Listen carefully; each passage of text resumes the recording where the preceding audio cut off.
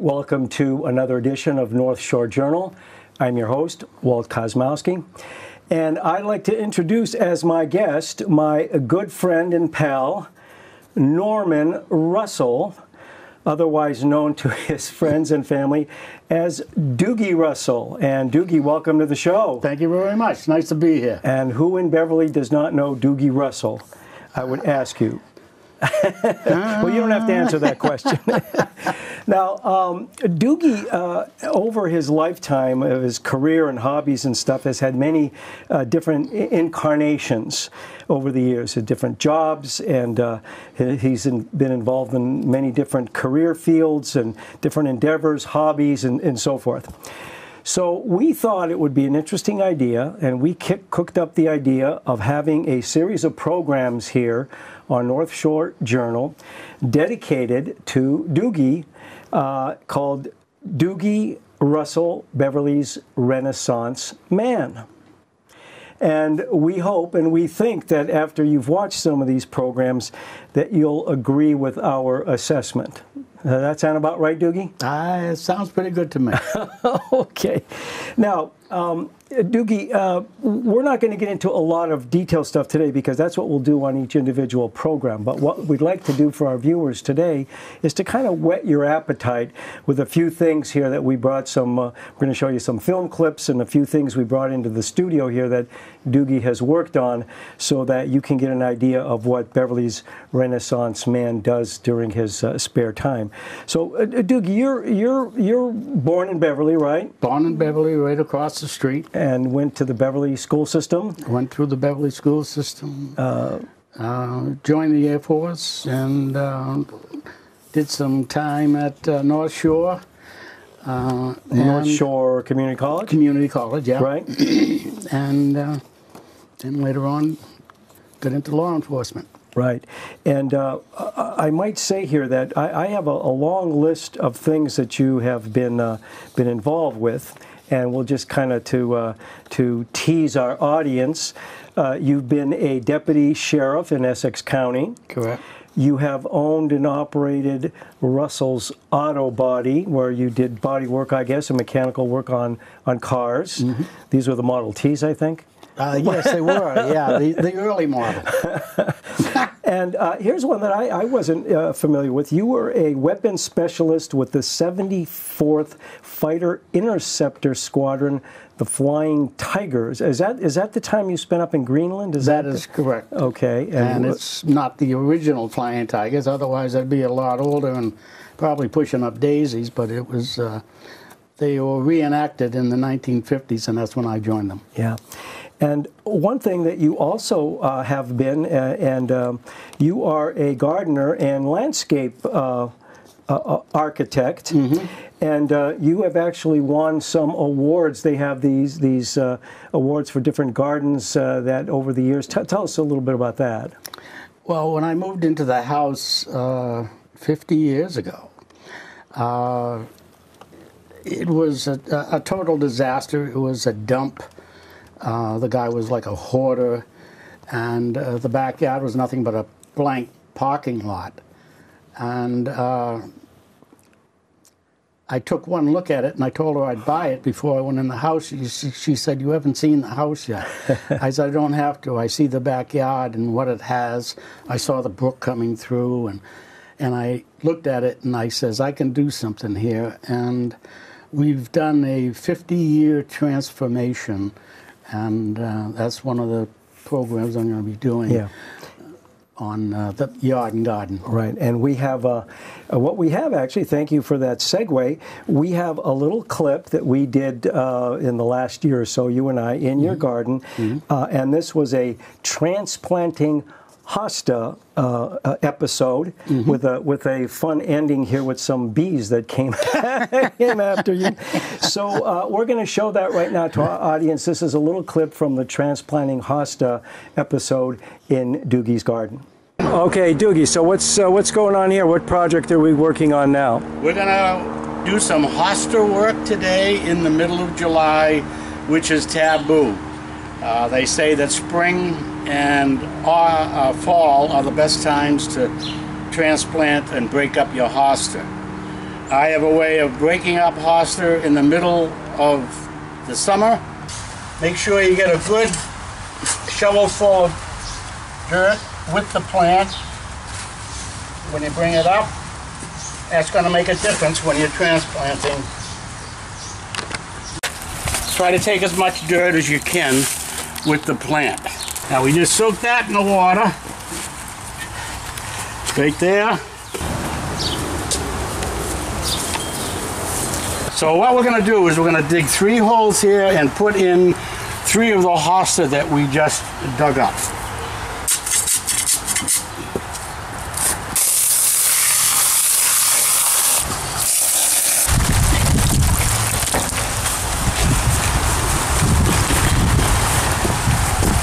It's in the ground.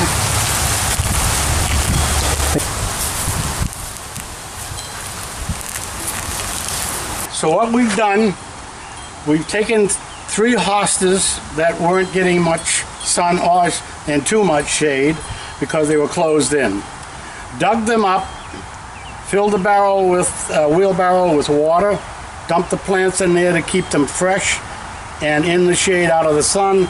Brought them back here, dug 3 6-inch deep holes, filled it with muddy water with a high pressure hose, and then set the plants in as we dug them out and made a pedestal for my bird estates. And I absolutely love the old effect that you have. Holy shit, it's a wonder I didn't get stung. And there's Dugie planting hosta and trying to stay away from the bees, huh, Dugie? And I'm allergic to bees also. I didn't know that. That's all it took was one little sting. And we'll get into that story some other time. Yeah. Well, now since we were showing that clip, we brought another exhibit here before us.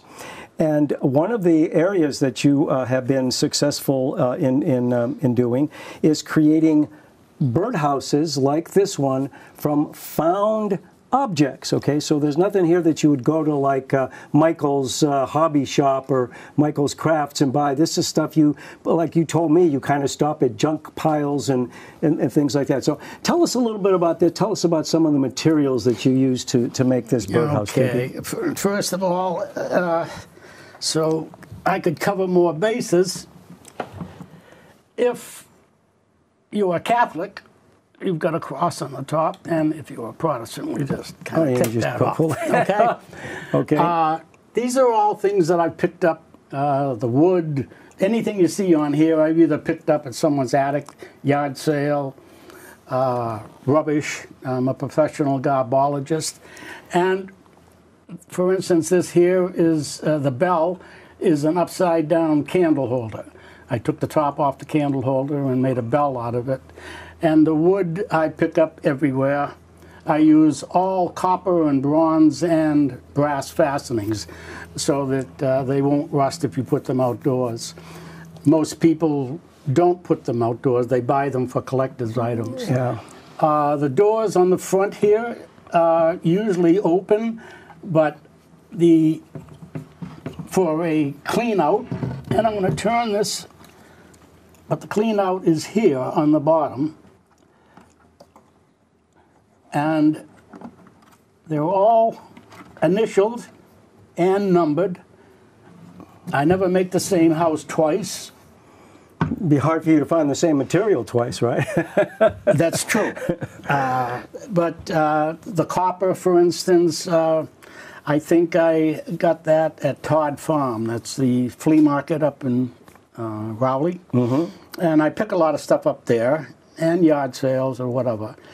I have a whole repertoire of things. I'll pick off one piece and say, okay, we start a birdhouse from here, and off we go. Yeah, and I have to tell our audience that I was with Dugie one time on a mission, and we were going down some side street, and the guy looked like he was throwing some trash and things out by the side of the road, and Dugie squealed on his brakes and backed up and said, "Hey, are you throwing that away?" And the guy said, "Yeah." And he said, "Well, can I have this and can I have that?" So I attest to the fact that these are found objects, and you find other people's trash. Like they say, one man's trash is another man's treasure, and you create pieces of art like this.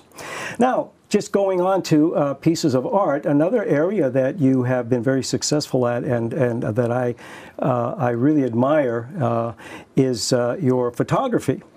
And I have a photo here that you took, and I'm going to put it up here and have our camera person zoom in on it, and I'm going to have you describe this photo, okay?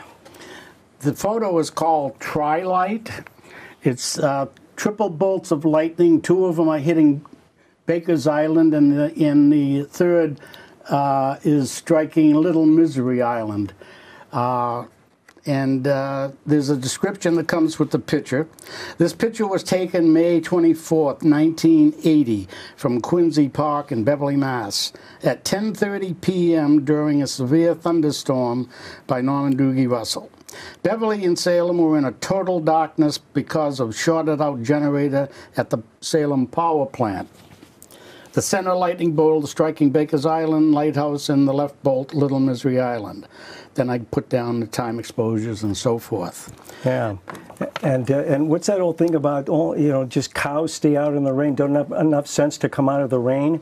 And here you were on a blackout, walking around in the rain with lightning dancing everywhere, and my camera's on an aluminum tripod, and I was in bare feet.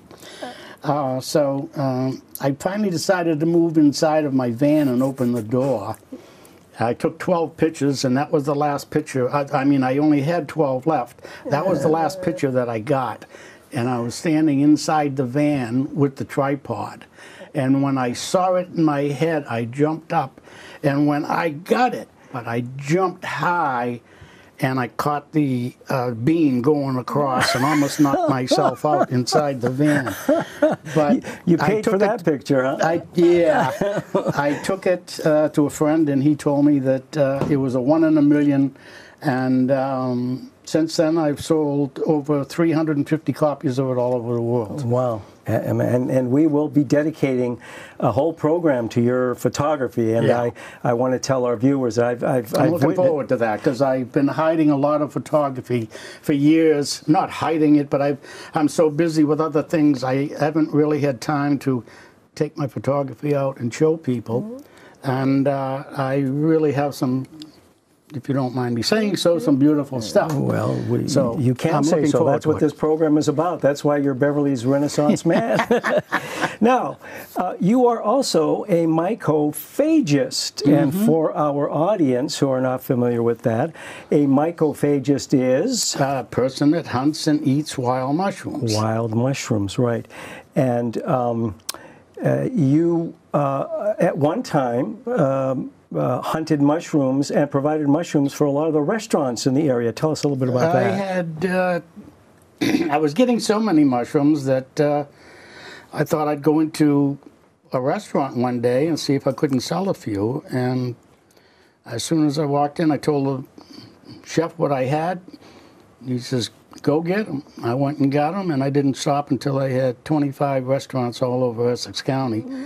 And I'd go out and pick and go home and clean, package, and then I'd go out and sell. Yeah, and I know that you did this for, what, several decades, right? I've done it almost 50 years now, maybe more. Yeah, and I know we did a program with another producer here on BevCam about 10 years ago on a cooking show that he did, and he had you on as a guest. Not only do you do the mushrooms, but you are a fairly good cook yourself, and making mushroom-based meals and dishes. Yes. Yeah, and speaking of collecting mushrooms, I have also, to whet the appetite of our audience, a little clip of you and I out and about, and I have to tell you, you dragged me into some places where I don't think I want to go again.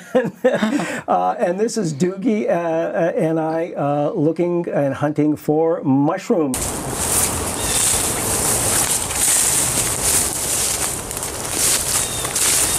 This is when you want. This is what you want to look for.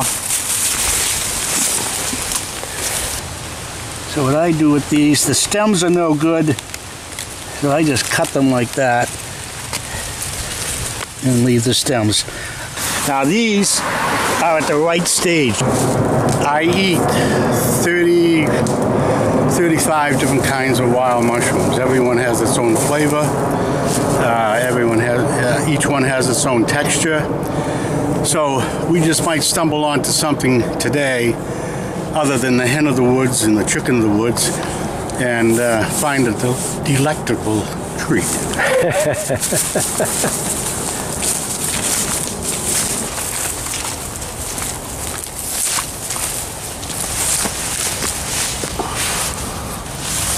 This is the average that I've been finding this year. So this is what, about 15 pounds? 10, 12, yes. 15 pounds? Oh, yeah. Well, that one just came right up, huh? Yeah. Now, look at this. Let me just cut this dirt off.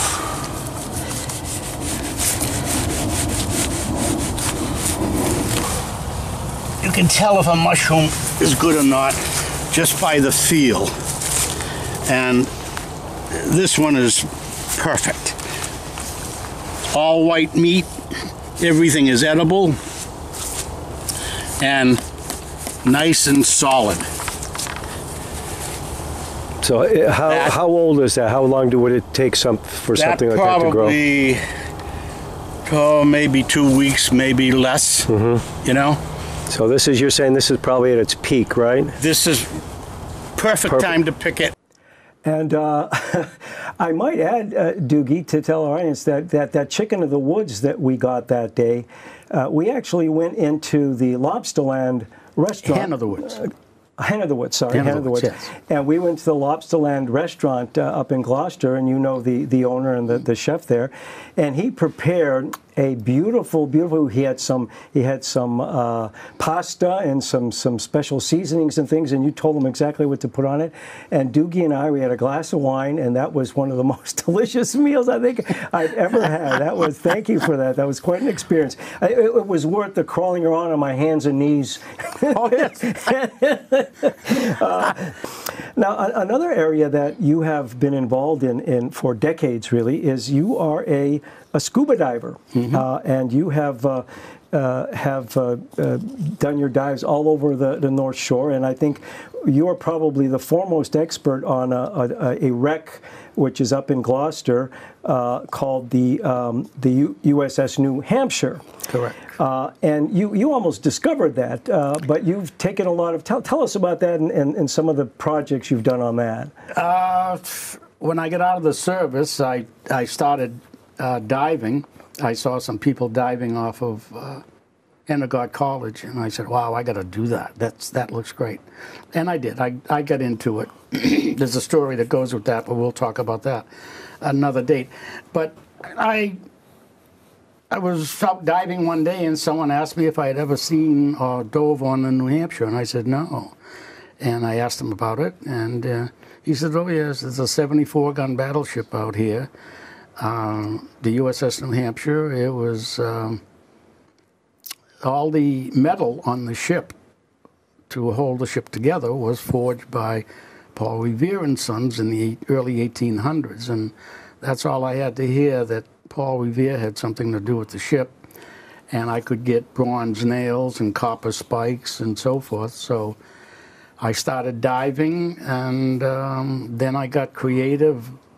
I spotted a piece of timber one day, and I noticed it was movable, and went home, got some help, and came back and raised 4 tons of timber from the ship. And since then, I've been making coffee tables, cribbage boards, lamps, and wall pieces and desk pieces. And a good friend of mine, C.B. Gainey, helped me get started in that. I was in the auto body business at the time. It's something that I fell in love with, and I still want to go back.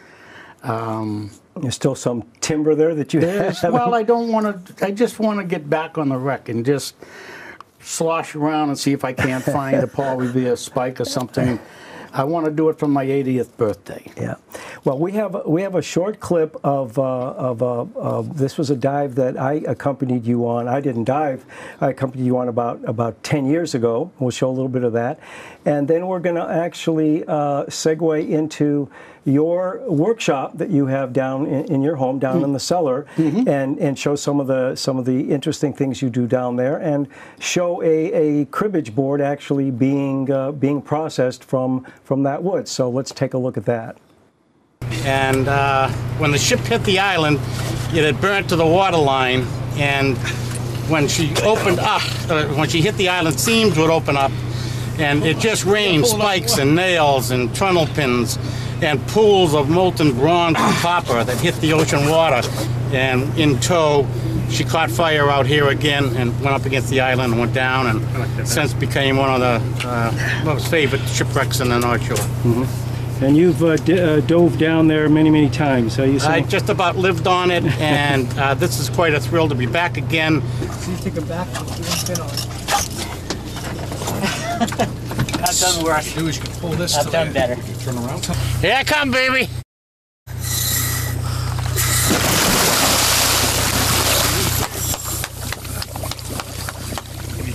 Okay.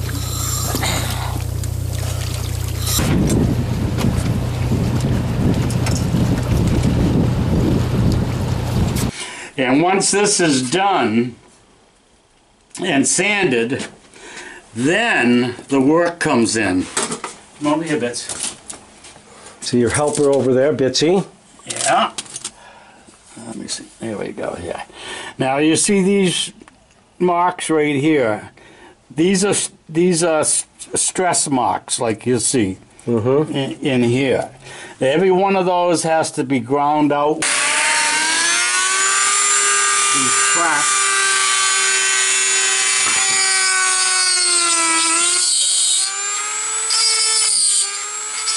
And again, the depth is set, so there's one. Go right down the line. These are made of bronze, solid bronze, and they were forged by Paul Revere and Son back in the 1800s. And these are your pegging for the pegs, yeah, for the cribbage. So now you've got a piece that's quite unique, because everything is from the ship, for one, and it was the last of the United States 74-gun battleships.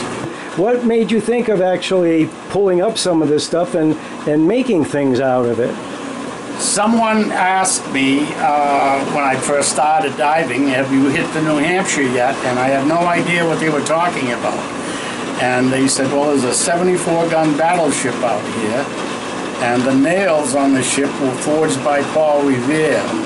That's all I had to hear. I love bronze and copper, and I love history, and I was out there the next day diving. And I really like this. Bitsy help you out all the time in your workshop there. She's probably the one that, or he's probably the one that comes up with the creative ideas. She does most of the work. Yeah, creative stuff. Creative stuff. And we have here that you brought into the studio a cribbage board, and I'll lift this up for our camera person to take a closer look at this one, and it's fairly hefty. And let's get a wide shot of that if we could, Matt. Yeah, so they can see. Yeah, so there it is. And I'm holding this spike is actually not bolted in. It's just kind of sitting in an insert there. But tell us about this spike, Dugie. The ship was held together with decking nails, sheeting nails, which we use as pegs there. Right. That held the copper sheeting on the bottom of the ship. They're solid bronze. The spikes are solid copper, and the decking nails and a few other spikes are bronze. So these are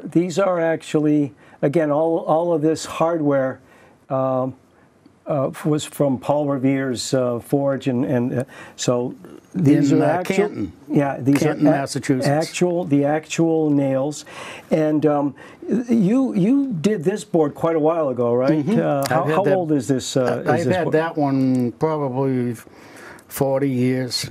Yeah, and now do you play cribbage, Dugie? I do. I used to be in tournaments and so forth at the Elks, and it's a fun game.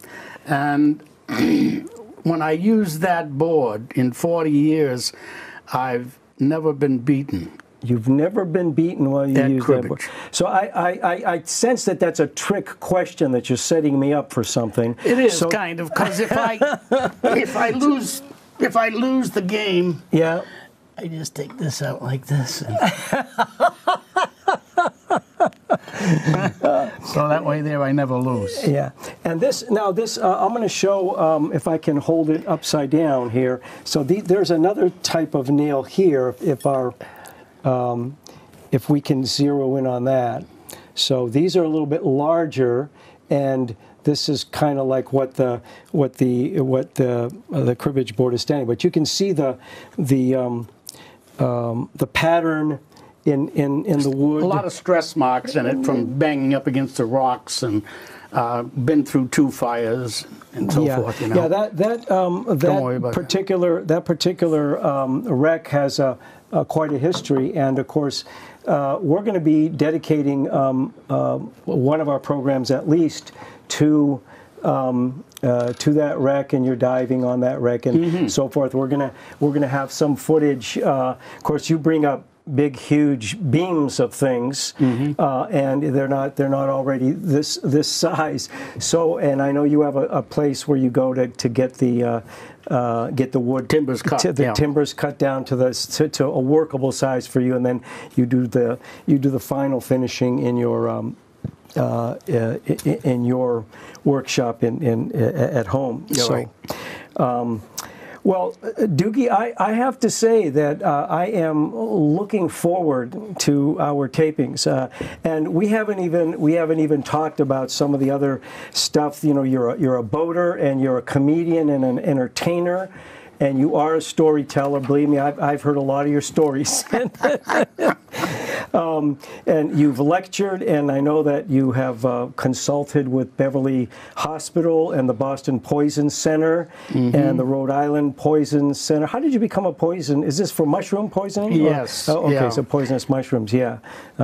And here's one that I've known you for, 12 or 15 years. And this is one that I just found out, I think one of the last times we were together here in the last few months. Both you and your wife were state archery champions. That's correct. And do you still do anything? Shoot, archery? no, I couldn't pull a bow if I had to today, but that was a lot of fun. It just got to a point where we did it 7 days a week, and we were always going to tournaments and so forth. Yeah. But just another little thing that I picked up and dove into. Well, I want to thank you, Dugie, and I want to invite our viewers. We're going to be dedicating, and I got a feeling that we're never going to run out of fodder. I don't think we're going to run out of stories. And we're going to tape a show as often as we can. We hope we've whetted your appetite a little bit, and I think I will be, along with our viewers, I think I'll be finding out things about you that I still don't know. Mr. Dugie Russell, Beverly's Renaissance man. Thank you, Dugie. Thank you very much. My pleasure. And I'll remind our viewers that you've been watching North Shore Journal. I'm your host, Walt Kosmowski, and we'll see you next time.